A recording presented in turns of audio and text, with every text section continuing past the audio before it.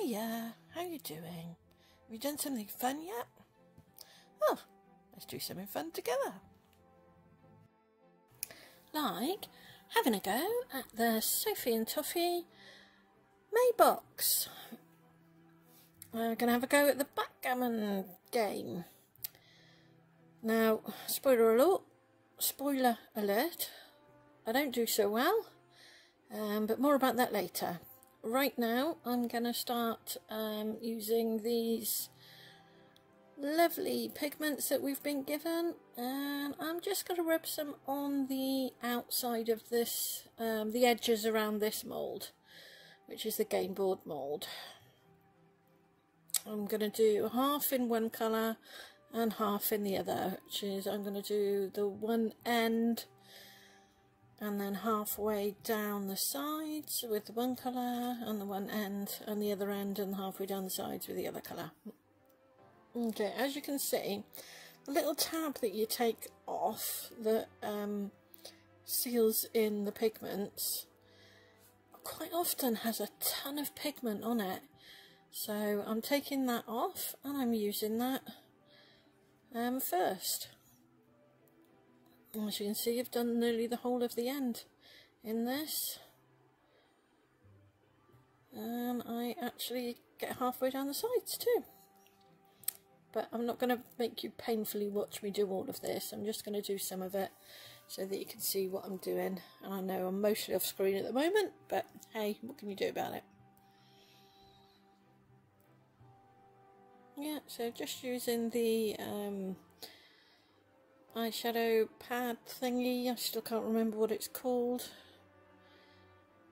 Taking pigment off the tab and laying it down on here. Now, I haven't had a great week so far. Actually not done too bad, but my fibre is suffering a bit.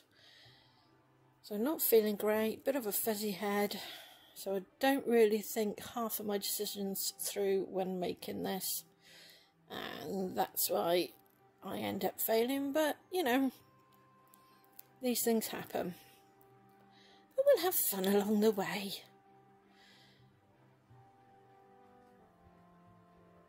So yeah, just dabbing into the little pot and spreading it all along the sides. My thought process behind this was what I wanted was to put the colour on the sides, but I wanted it to look kind of distressed.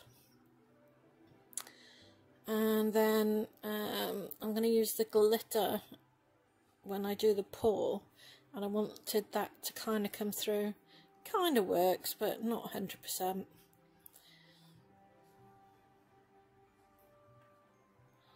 And you'll see that in a minute.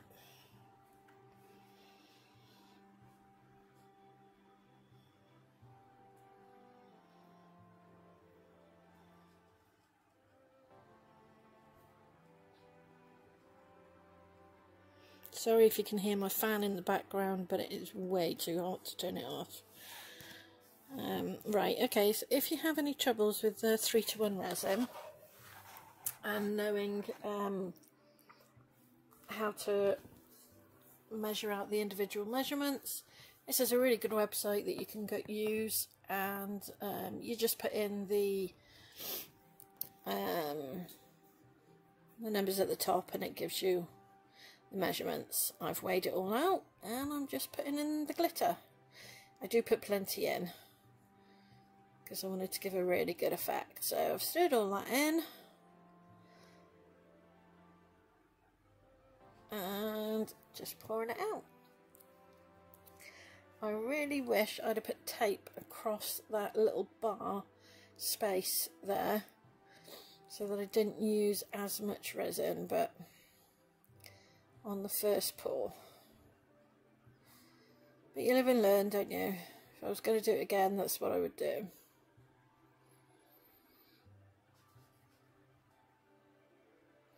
Just getting every last bit out.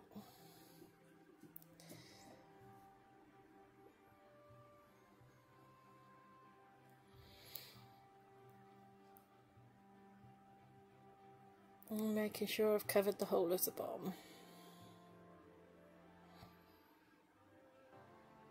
I love the 321 resin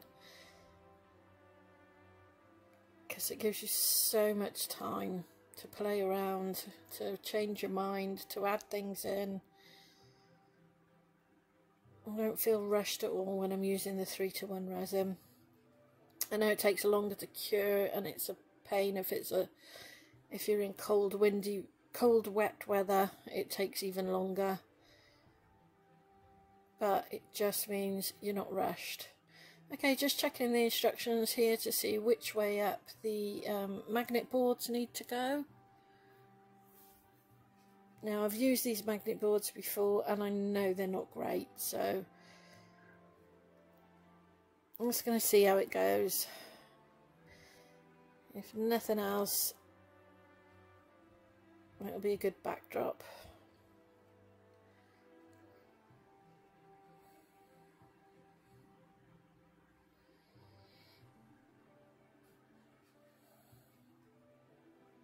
I'm not going to put you through the pain of watching me get it all to go sink under the resin.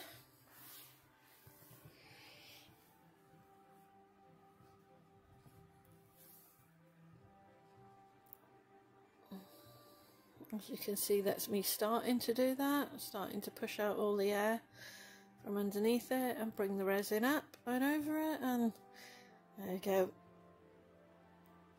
And that took me quite a while to do, and then now I'm doing this, and this is all still pliable. You're not wrecking resin in any way, shape or form.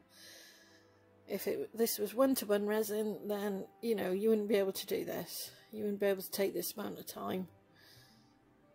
And putting this in, getting all the bubbles out, it would already start to be set. You'd already be wrecking it by now. That's why I love 3-to-1 resin.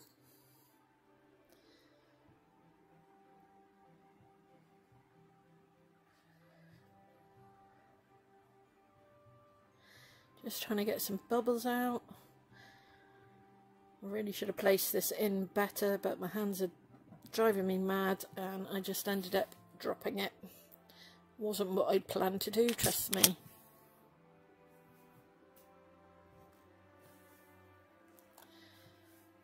There we go, managed to pop that big bubble. Just trying to get most of the bubbles from underneath. It's working.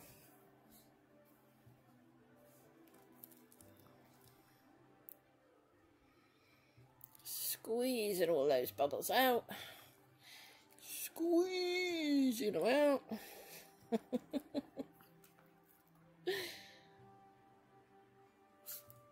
Yeah, getting all the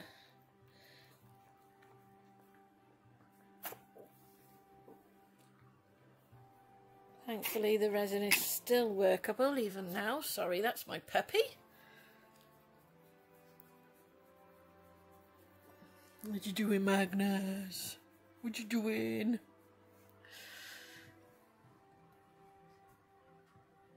Yeah, just trying to get the resin to coat the top of it now.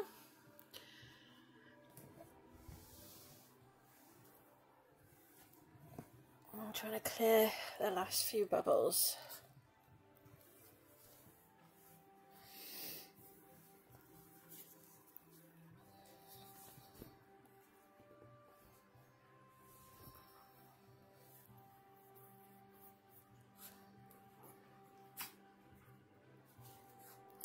Playing with his toys.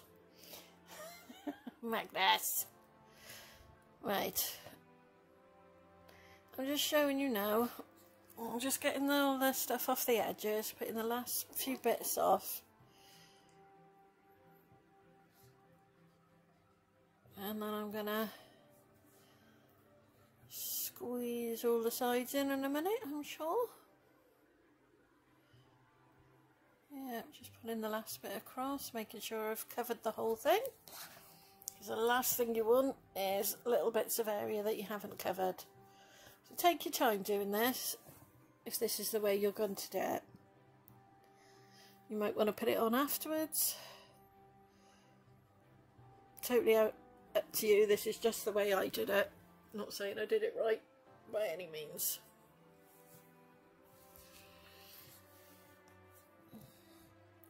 if you watch that bubble at the very top left hand corner, you'll see that it degasses itself in a minute.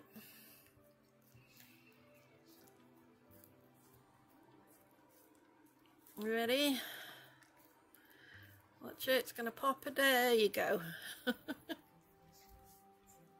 And that's the other beauty of 3-to-1 resin, is it does degas itself lovely, which means the bubbles pop themselves. Right, this is 24 hours later and this hasn't quite cured. It's cured enough to demould it, but very carefully because it's still flexible at this stage. So you need to be careful if you're going to demould it this early. I like to demould it this early if it's not an intricate piece. If it's a simple piece like this, I like to just take it out. I find it helps it to set a lot quicker than if you leave it in the mould.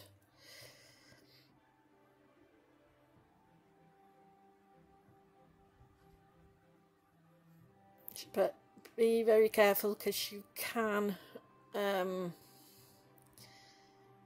misshapen your cast at this point, especially if it's an intricate piece.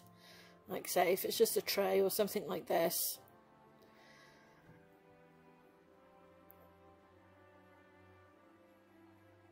As long as you're being careful, it shouldn't be a problem. And you can reshape it to a certain degree. You see, I'm pushing it down. I'm resetting that piece so it's nice and straight. Oh, great. Magnus, no. Managed to find a crisp packet. Yes. Tell everyone I had crisps today, why don't you? Tell everyone I had crisps. Yeah. Right, so that's the one side finished, and I really like it. It's nice and glossy. And I'm just going to check out, see if the magnets work before I start making the pieces. As you can see, it seems to work. They seem to be sticking. Not all that strong, granted, but it still seems to be working. Magnus! He's a bugger. What are you doing? Okay, so here's making the little pieces. I'm going to use some leftover UV resin I have from another box.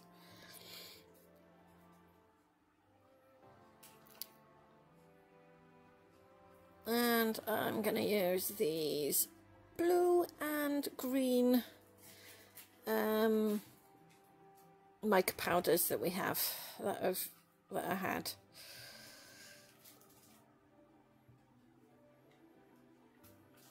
Now I'm going to use quite a bit of it because I do want it to be vibrant.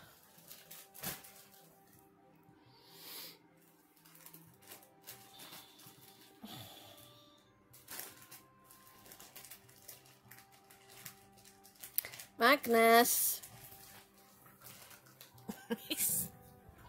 Oh my goodness. No!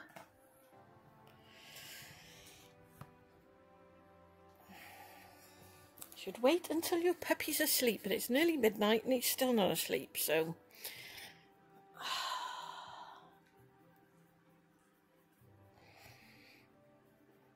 So just mixing it up really well right now. And yeah, you really need to take your time on this and mix it in really well, because the last thing you want is the loose mica powder coming out in blobs.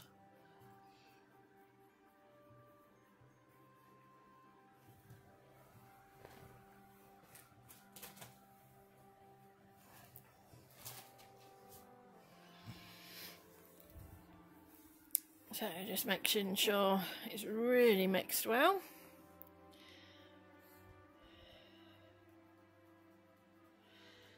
And I'll be pouring it in because that looks like it's almost done.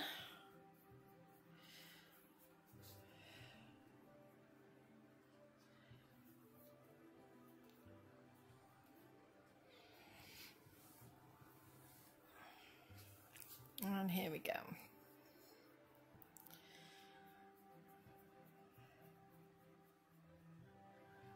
I did try speeding all of this up, but I don't know what's going on with my computer at the moment, but it really doesn't like it. It seems to glitch something chronic when I try and speed them up. So unfortunately, you've got it in real time. I'm not going to put you through the pain of pouring them all out. So you'll just see me pour a couple out. And then you'll see that they're all full.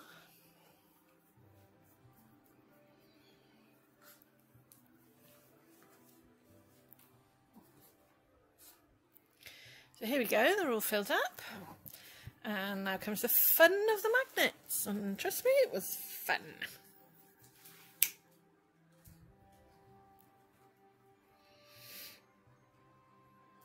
I'm just trying to, sorry, my puppy again. I was just trying to flash cure them a little bit there so that they didn't flop right down to the bottom, but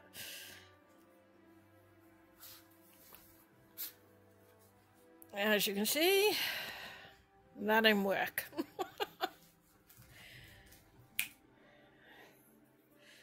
And wasn't expecting that to happen either. At this point I'd had enough and was absolutely in fits of giggles when this happened. My poor neighbours, don't know what they were thinking. Mind you, they're quite used to me yet, right now. Used to me now. Probably didn't faze them in the slightest. Trying to figure out, what am I going to do now? And still laughing my pants off. Yeah, don't ask. So, and I've got to do a little bit of cleanup. And then I'm going to put it under the light. And we'll try another method.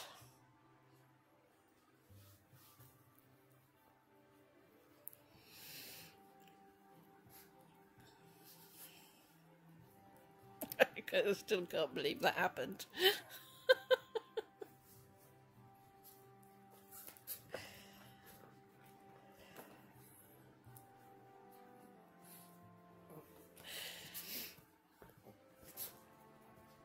Okay, just sticking it under the main UV light.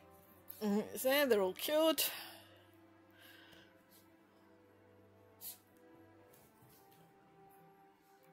So here we go. Just dabbing a little bit in there.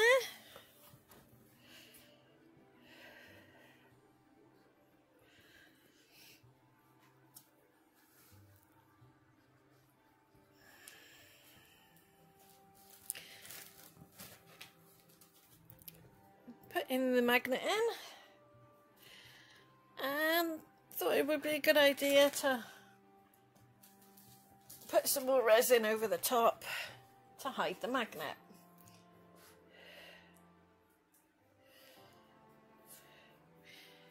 Yeah, don't do this. Don't make my mistakes.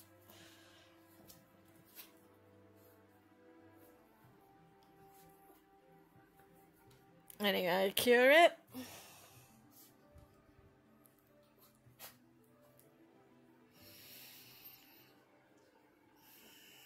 Turned out quite nice. Showing about the tiny little hole, but the flower looks really pretty.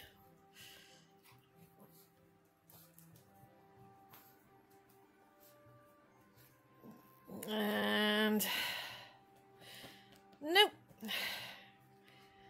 no magnetism at all.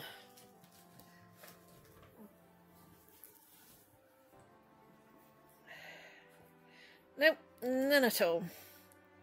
But don't worry, I do sort that out eventually just by sanding it down, back down, so that there's no longer resin covering the magnet.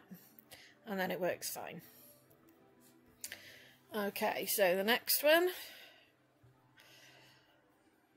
I'm just putting a bit on.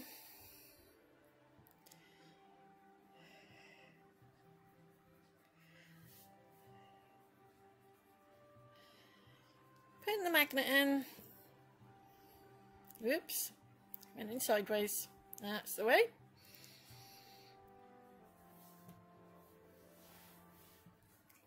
And then curing it with a UV light. I do put them all under the lamp at the very end, but I don't think I showed that. Okay, Marie, come on. Come on, move along. That's enough. It's done now. Anytime now. Oh, there we go. Right, so just checking this one works.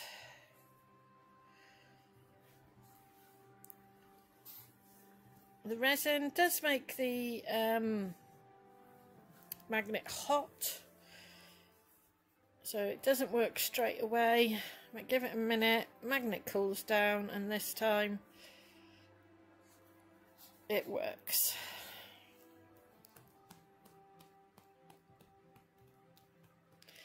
And it works both sides, so that's quite good too.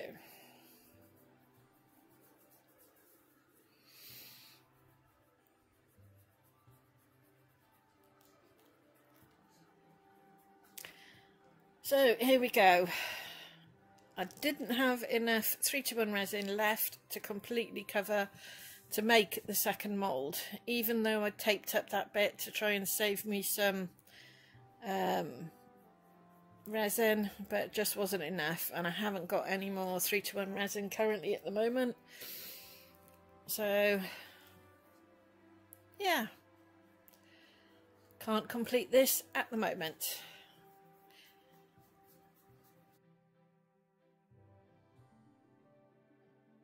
And that's everything.